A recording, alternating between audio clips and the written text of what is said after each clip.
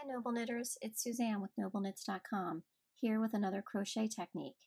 Today's technique is weaving in your tail pieces of yarn to finish off your project. So what you'll need is your project with your 4 to 5 inches worth of tail, and then you'll also need a yarn needle, a darning needle. It's a big-eyed needle with a blunt tip. So it's easy because it's got a big eye. It's easy to get your yarn in, and I found this to be the easiest way to get your yarn in these needles is to bend it in half, and then you can push it through that way. That way you don't have to try and get these fibers at the end. You know, twirl. You can twirl them up and stuff like that, but just folding it in half seems to work out really well. So what you do is you thread your needle. What we're going to do is work on, if there is a wrong side of your project, we're going to work on the wrong side of the project. So that way it won't show quite as much, or if it does show at all, which it really shouldn't show at all, but if it does, it's on the wrong side. So all you need to do to weave in your ends is you're just going to follow stitches, and you're going to weave the needle, your yarn needle, through stitches. And I'm trying not to go all the way through to the other side. So I'm not actually poking through and going in and out and poking through. I'm actually just trying to pick up some stitches that are on this side and weave the yarn in through some of these stitches on this side. So I'm going to pull it through these stitches here.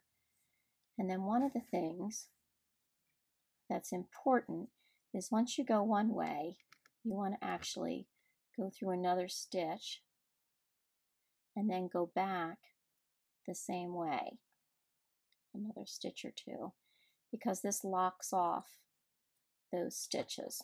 I'm sorry, I'm trying to do this right-handed, and I'm moving the project all around.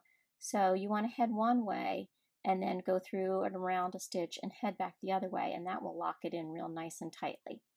Okay, and then what we're going to do is just follow in some more stitches and just weave in any place else where you can put the yarn through, but not going through, like I said, not going through to the other side.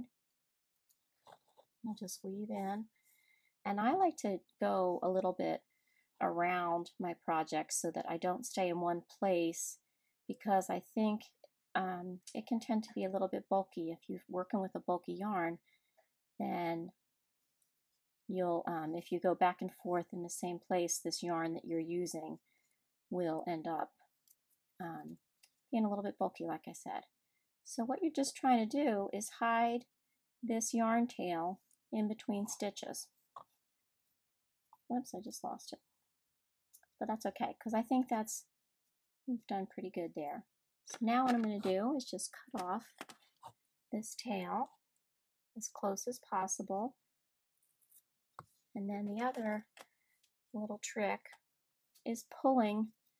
You just kind of pull the project apart a little bit, and then that stitch or that yarn tail just virtually disappears.